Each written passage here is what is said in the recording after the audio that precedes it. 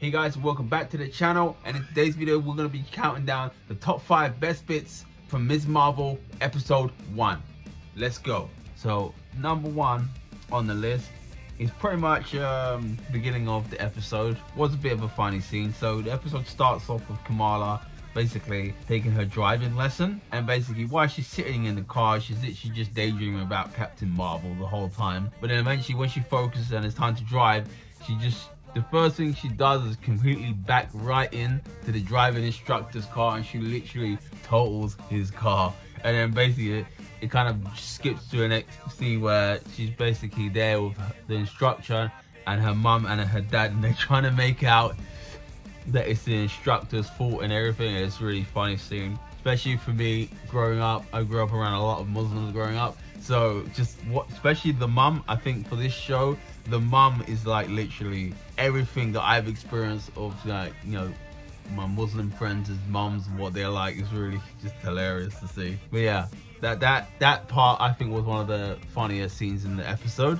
So that was part best bit number 1.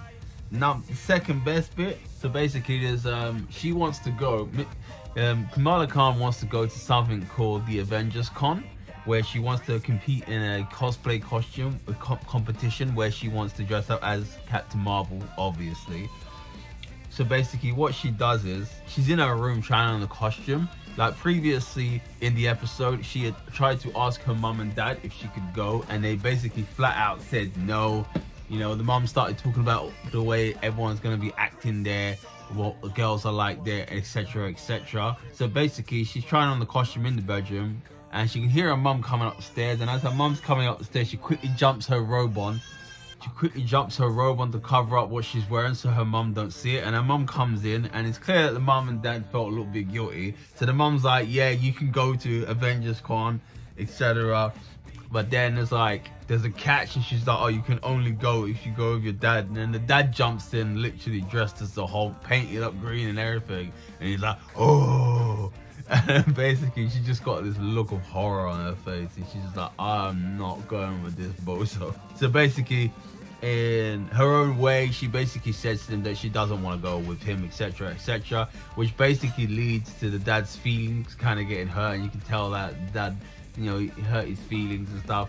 And it doesn't go down well with the mum and dad. And basically the mum's like, oh yeah, you're not going to let you go with your dad, and oh, we're so disappointed in you. And basically she's just like, she starts walking around talking to Bruno, and you can tell that she's really like, she feels really bad. But the same speed, as bad as she feels, she does not want to go with him. She just wants to do what she wants to do. The third best moment of the episode. So after Bruno and Kamala conjure up a plan for her to sneak her way to go to Avengers Con, they basically sneak out. She climbs out the back of her window when they all think she's in her bedroom studying after dinner, and they quickly jump on their bikes, and they're trying to race to catch the bus to get there. But while they get the bus, they jump on the bus, and just as they get on the bus, Bruno's able to get his bike on the bus, but she loses her bike, and then her bike's gone, and you can see how sad she is on her face. So then basically they get to Avengers Con now, and she goes into the toilets to try on put her costume on for the competition because it's about to start. And basically Bruno's like this tech savvy kind of character.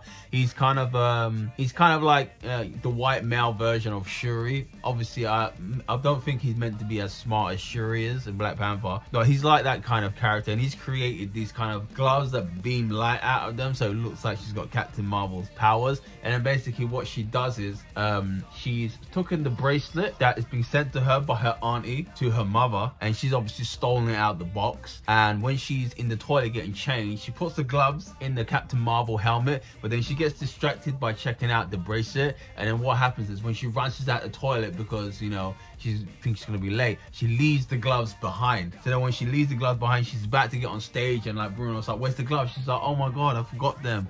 And she was willing to go back and get them, but Bruno basically says, no, you gotta go on stage now. He's like, just put the bracelet on and go. So she puts the bracelet on, and while she's on the stage, obviously everyone's taking pictures and stuff, and she's like standing towards the front of the stage, and she's like covering her eyes and stuff because obviously the bright lights are clearly too much for her to take. And then, but in the space of doing that, she kind of activates the bracelet, then her eyes change color and everything, and she starts shooting out this like purpley diamond beams of energy into the air, and everyone's like, oh my god, what is that, what is that? And then by beaming them out, she actually knocks down this ginormous Thor hammer and Ant-Man head, and basically starts causing all this havoc, crashing down things, rolling into people, and there's like panic and everything. Everyone's getting scared. There's one part, some girl from her school actually gets whacked by this giant hammer. It sends her flying into the wall and everything. And then just as she's about to drop on the floor, Kamala's like laying on the ground, and she outstretches a really long giant hand in the true Ms. Marvel fashion that she would. This part though, for me, I found it hard to watch because she's only just got the first experience of the powers of the bracelet, and all of a sudden she knows how to rescue someone. I don't see how it makes sense, but you know, it's clearly not aimed at my age group. It's aimed at, you know, youngsters. So yeah, but yeah, she saves the girl from her school, and then her and Bruno quickly gotta get out of there, and then obviously they run and she goes home. Fourth best thing about the episode, so Kamala's now escaped the Avengers Con, and she's about to sneak in back home. As she comes back in her room, I was literally expecting this when I saw her sneaking back in, but she sneaks back into her room, and her mum is literally sitting at her desk, and she's like, oh, I'm so disappointed in you, and gives her some long lecture about, you know, about responsibility, and they thought much more of her. They thought, you know, she'll be a better person, and does she really want to go down this road, etc. You know, the kind of, you know, the way your parents will talk to you when you do something that they don't agree with. You know, that's literally what she does. And then Kamala obviously feeling all bad, but then in the same speech, she's like looking at the bracelet thinking, oh my god, I like got superpowers now. And you can tell by the way her character is, that's like the most amazing thing that could ever happen to her, is that she's got superpowers. And then the final and fifth best part of the episode is, it's a post-credit scene. Now, usually on a Disney Plus show, we don't get a post-credit scene in the first episode, but in this one, we do. So basically, someone has filmed footage of her at Avengers Con using those powers, and basically one of they show these two FBI agents, and one of them sees it, and she's like, oh, we might need to bring her in. And the guy comes up to her, another agent, and he's like, yeah, we need to bring her in now. And then you know, the scene ends, and it's back to the credits again. So yeah, that was my top 5 parts from episode 1 of Ms. Marvel. When episode 2 comes out next week, be sure to join me for that video, when I'll be showing you what our next best parts are for that one.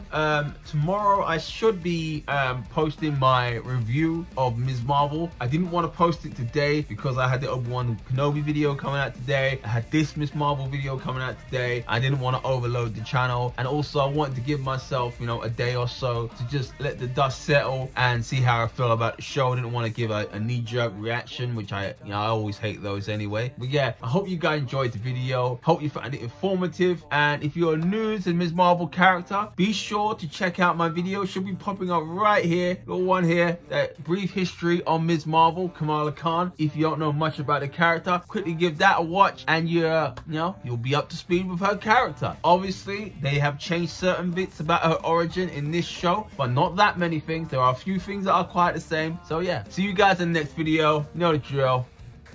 Live long and prosper. See you later.